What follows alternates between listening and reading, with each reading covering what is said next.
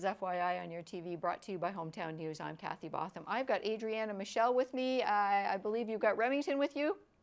I do. He's sleeping on my lap right now. Just settled down. Oh, okay. Now you started working. Where are you working? I'm working at Pine and Patchouli in Perth now. So I do this a couple days a week, and then I'm running Live Life Awaken, and I do Adrianna's Army stuff. So Excellent, excellent. You're a busy person. You're a busy person. Now, I thought maybe today we could talk a little bit about what you refer to as transitions, which is, you and I have talked many times about, self-care. We're both adults. I see so many young people are graduating now. They're graduating from grade 8. They're graduating from high school. They're moving on. They themselves need techniques into, some of them are just nervous even walking across the stage to get to their diploma, much less moving on and endeavoring their goals in life. So I thought maybe we can talk a little bit about that. yeah, of course. So, one of the things with when we're transitioning to a new phase in our life, or really we're going through any change in life, I think one of the most important things I've learned anyways, is to make sure you actually acknowledge the grieving process. Because for example, I didn't realize, after my transplant that I would have to grieve the loss of my old heart. Like that didn't even cross my mind during the wait. But then after the transplant and I had a new heart, I realized that I had to mourn the loss of the previous heart that was in me for so many years. And so, for more relatable, like you say, like kids are graduating right now. So, it's important to maybe sit down with your kids or whoever's going through this transition and just ask them what were their favorite parts about, public school or high school or whatever, and allow them to bring up those happier memories. That way they're able to look back at it and not dwell on the past, and instead look at it and think, oh, like I learned this or I met this person. And I think that we know when you grow up, you look back and you just kind of think like, oh, like I'm glad that happened because then this happened, or then I met this person and they led me to this person.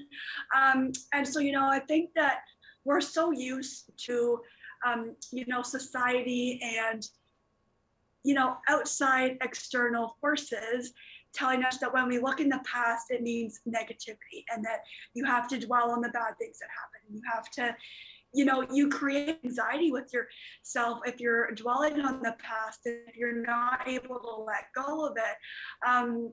And so, one of the things I had to do was write out a list of gratitude, and it was all the things that I was gratitude for what that previous heart gave me.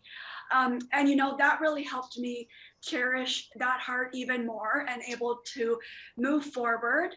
And gratitude is one of those emotions that when you're in gratitude, it's impossible to have anxiety or to be stressed or feel those negative emotions, because when you feel grateful, it brings you an energy of love. And when you're, bring closer an energy of love, that really helps you, just feel whole and allow yourself to just fill yourself up with all that love and gratitude.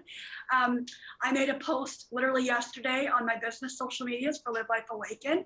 And it was an affirmation about how it's okay to release the energies that no longer serve you and to release those thoughts that no longer serve you, and to just welcome in that new start, that new positive energy, and allow that positive energy to take over you.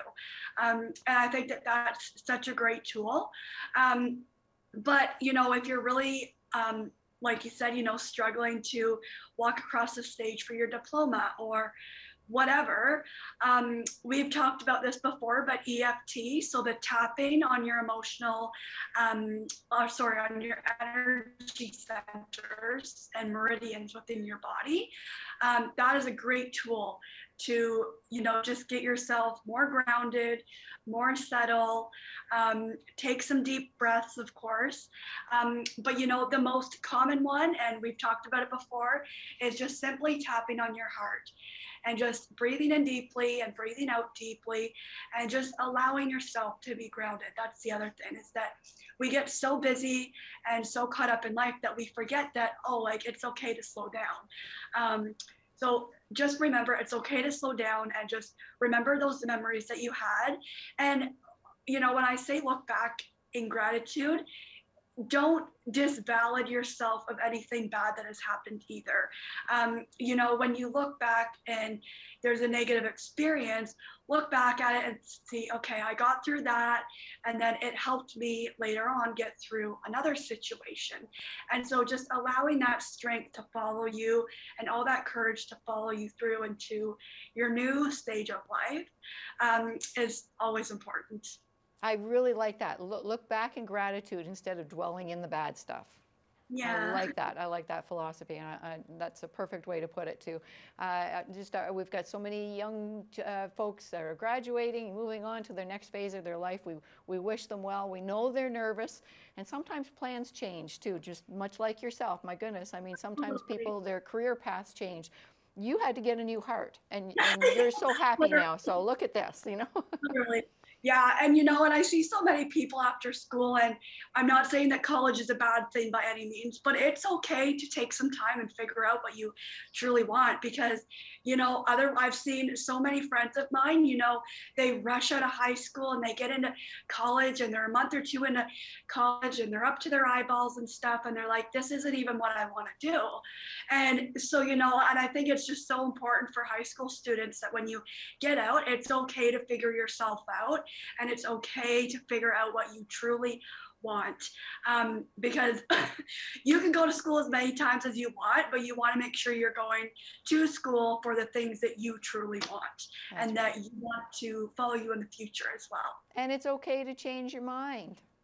Absolutely. Exactly. Yeah, exactly. I was going to be an architect, and here I am, a journalist and a social worker. I don't know what happened. Well, it's funny. I originally was going to be a PSW.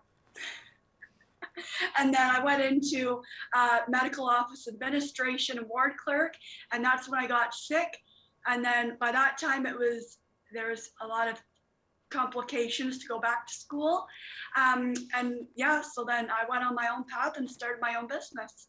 Ah, well, there you go. There you go. Originally, when I was really little, I wanted to be a veterinarian, but then I found out there was more to it than playing and taking dogs for walks. So. Yes, exactly. No, I'll build houses, and now I'm a social worker and a journalist. So things happen, exactly. And we just go with the flow.